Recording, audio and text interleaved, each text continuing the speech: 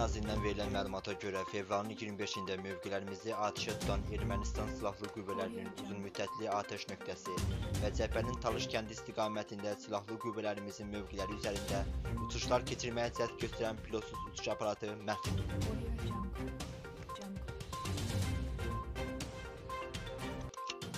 Bilesuvarda 12 yaşlı yeniyetmə oğlan caya düşərək boğulub. Bilesuvar şəhər sakini mehv Nasiboğlu bugün velosipedlə Balxarı çayının sahilindən keçərkən caya düşüb. Hadisə yerinə xilas edici cəlb olunsa da suyun lil olması səbəbindən axtarış nəticə verməyib. Bilesuvar rayon polis şöbəsində araşdırma aparılır. Qax rayonunda 2 uşaq anası qidadan zəhərlənib. Verilən məlumata görə ötən gün axşam saatlarında rayonun Üzümlü kənd sakini 1989-cu il təvəllüdlü Əhmədova Könül Mustafa qızının vəziyyəti pisləşib. O dərhal yaxınları tərəfindən Qax rayon mərkəzi xəstəxanasına çatdırılıb.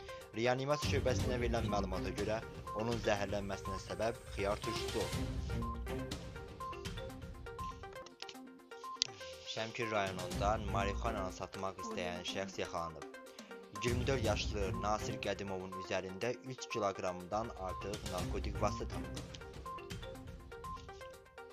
Ekber Yasin Azəroğlu istintaqa məlum olmayan mənbədən satış məqsədi ilə xüsusilə külli miqdar təşkil edən 3 kiloqram 326 qram səkidə narkotik vasitə olan qurudulmuş marixuananı əldə edərək daşımış. Axşam saat 8-də saatlıda ağır yol qəza hadisəsi baş verib, saatlıda yük maşını açdı, sürücü dünyasını dəyişdi. Hadisə Hacıqabul Horadiz yolunun Saatlı rayonu hissəsindən olan hissəsində baş verib.